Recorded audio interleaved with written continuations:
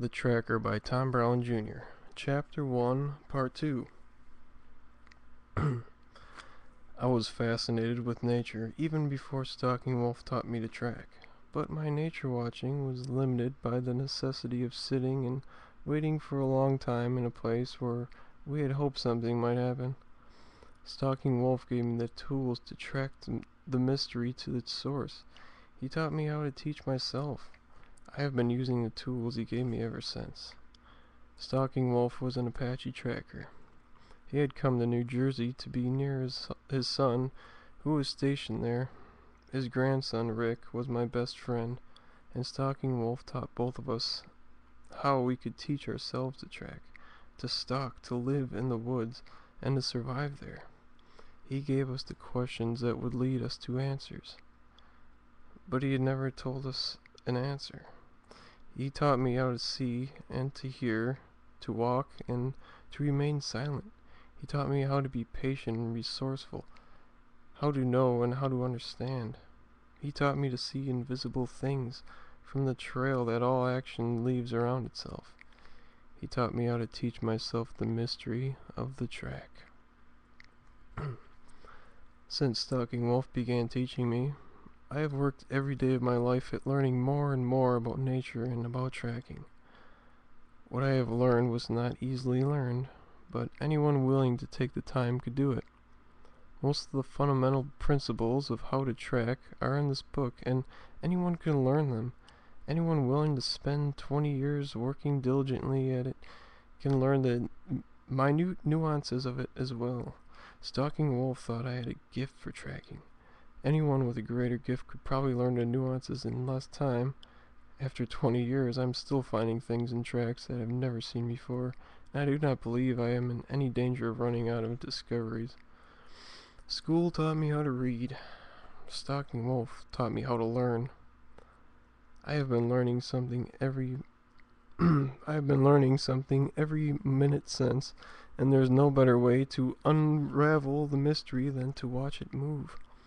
But mysteries are by nature shy and secretive, and most often the closest you get to them is the traces left behind by movement and the disturbances left by action. I could not see the bird, but I could see the actions of the bird in the traces he left and in the disturbances made by his actions. I could see what was out of place since he'd come and gone, and seeds where they did not grow, the tracks in the snow itself dusted down where it would not have been naturally. I could see the bird go through his routine almost as surely as if I had stood there watching him, but a track is a temporary thing. Unless the mud goes suddenly hard and turns gradually to stone, tracks do not last. They fade, and as they dry, the wind sweeps them relentlessly level to ease its way across the ground. Tracks exist at the interface where the sky drags along the surface of the earth. They exist for a relatively brief time in a narrow level near the surface of the ground where the wind and the weather move across, changing the temperature and building information into the track. Wind pushes the tracks flat. Rain tries to wash them away. Nature conspires to steal even the traces of passage. Most tracks made in the world go unseen. I try to follow every one I can. Each trail is one of a kind. The same combination of weather, land, temperature, and creature are probably duplicated no more often than snowflakes. The same interactions between so many variables probably never recur. Even within the easily identified habitual gait of a person, there are nuances made by the changing flux of emotion as he or she moved. The sheer variety of tracks is astounding. The amount that can be learned from them is irresistible.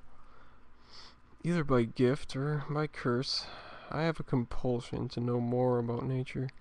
I can never get enough. Everything I learn makes me see how much more there is to know, and how little time there is in a lifetime to learn it all.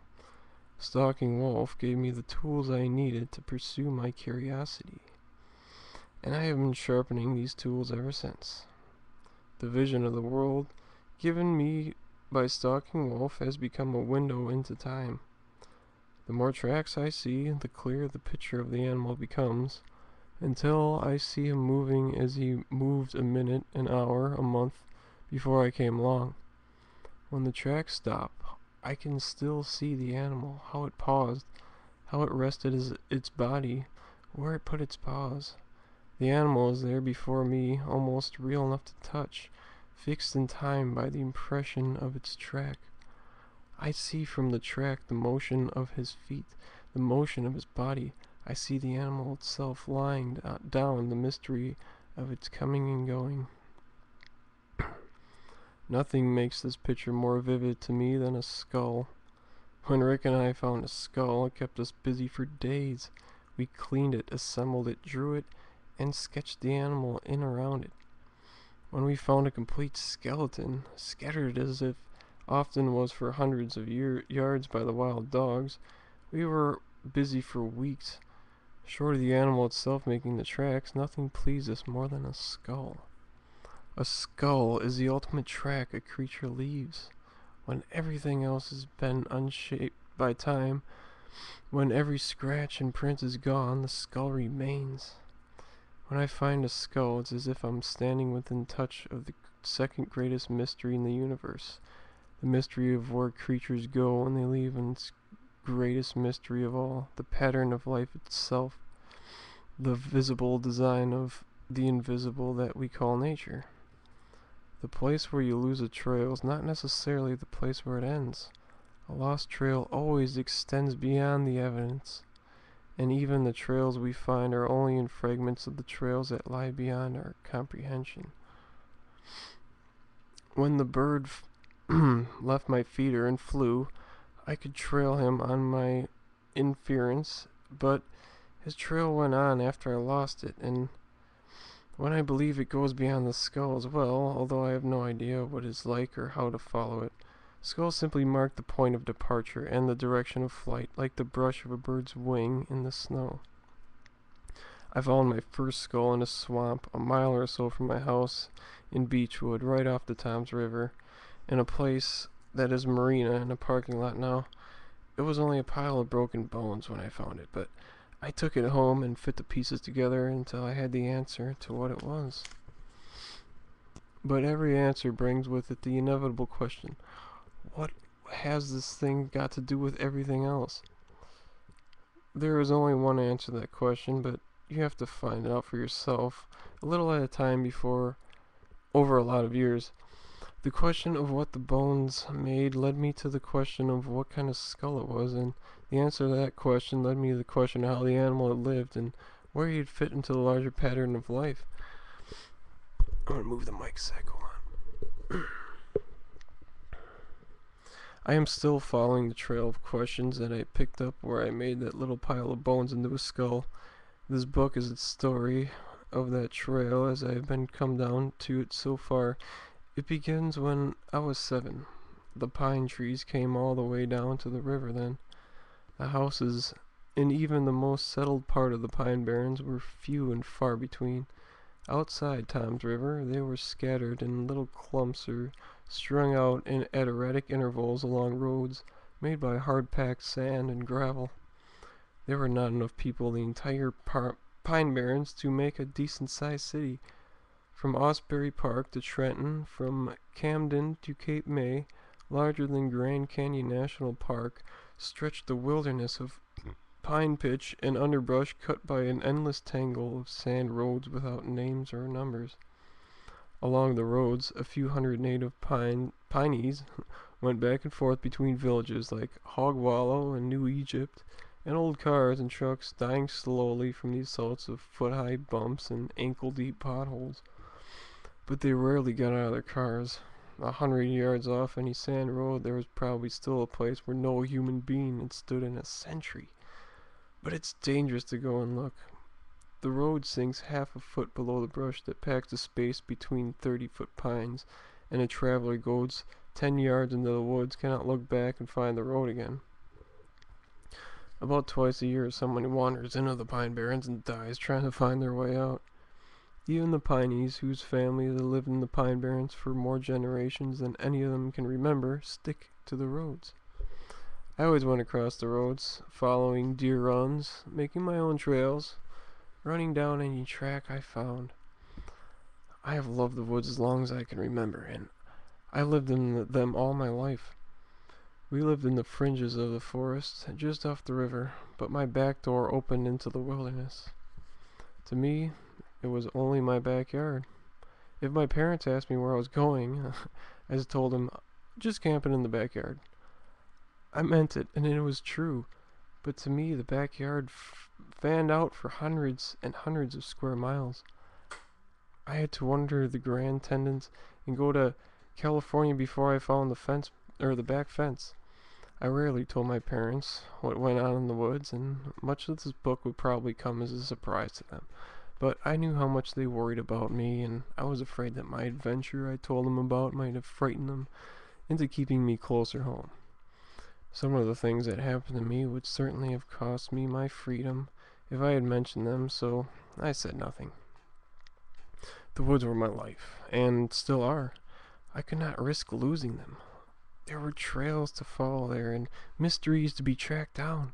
Some callings cannot be ignored. At first, I had only my curiosity and my golden book of nature to guide me. But all that changed one day, when I was walking along the river a short way down from my house. I was walking along the bank looking for fossils when I ran into a small, muscular, dark-haired boy doing the same thing. As far as I knew, I was the only one in New Jersey who had even the least interest in fossils or knew enough to go along the riverbank looking for them. I asked him what he was doing, and he said, "Looking for fossils." My heart started pounding. Finally I had someone to talk to. Someone who could understand what I was saying and cared about it. We sat down on a log at the edge of the river around 8 o'clock in the morning and began to talk about nature. By noon, we were colleagues. By 3, we were friends. Eventually, we were to become brothers. There were places where our skills and knowledge overlapped, but more often than not, they complemented each other. Rick, small, muscular, slim, was a better runner and a better stalker than I was. He had a knack for stalking, and he moved far more quietly than I did, even allowing for the difference in size. But I had a passion for tracking, and I was better at that. There was rarely any competition between us, and we were inseparable during the whole period of my training by his grandfather. After we had talked through half the afternoon, Rick took me home with him to meet the man who would be my teacher and guide me for the next 9 years. I was in awe of Stalking Wolf from the beginning. He was of medium height and lean, like his grandson Rick, but his features were classical Indian. There were centuries of dead civilization in his face, and his eyes seemed to be looking for things very far away that distracted him. He seemed to be watching some complex totality that absorbed most of his attention. Alright, I gotta stop here and continue on the next part. Thanks for listening.